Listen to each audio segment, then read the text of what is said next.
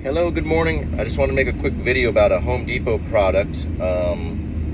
It's a quarter round for their Traffic Master floor line, which I think is their lower grade floor line. I can't remember the name of the higher grade one, but this quarter round, it's a shoe, well, it's a quarter round. It's not really a shoe mold because it's literally a quarter round. So it's not a shoe mold. A shoe mold, one side will be taller. But this product is kind of dangerous if you're nailing it on. This hard plastic is really hard for one thing, and it's hollow. I don't even know how the nail holds it, honestly, because it seems like it would blow right through, but it does seem to hold it. These, if you're using an 18 gauge pin gun, these babies will bounce right off of this. So if you shoot it anything other than straight in at the bottom, you gotta go to the bottom and shoot it straight in. I kind of shot it like that. It just hit me right in the face, right here. And it hit me in the eye too. And it happened about 3 times. I got one on my head, I got one here. It happened 3 or 4 times. So I started wearing big giant goggles when I was nailing it on. And I was shooting it just as low as I could, or trying to get it like this, but that can be tough because my nail wouldn't be long enough to reach. So I'm trying to hit the bottom plate.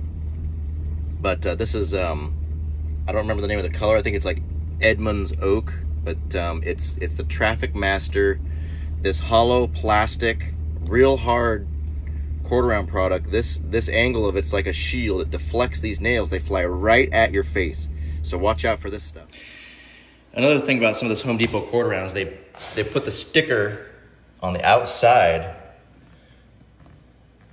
When you try to peel it off, it does this every time. And you stand there for half an hour trying to get that sticky stuff off. All these quarter rounds have this gross sticky sticker on the outside, and it doesn't come off easily. Shame on you, Home Depot. Hey there, so I'm gonna make a cope. I'm gonna cope this quarter round. I've got it all clamped up and ready. So typically you cut it at a 45 and you use a coping saw or something, but I'm gonna use this.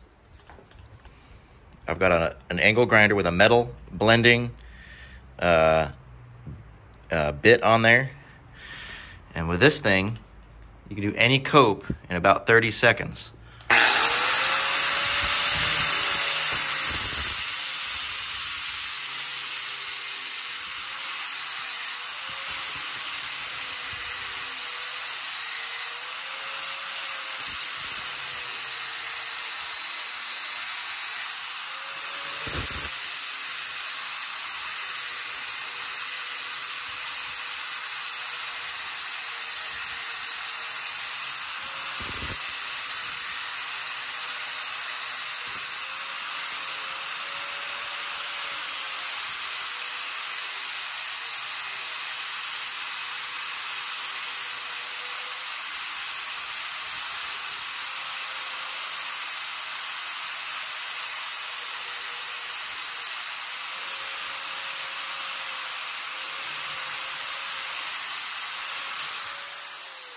There we go.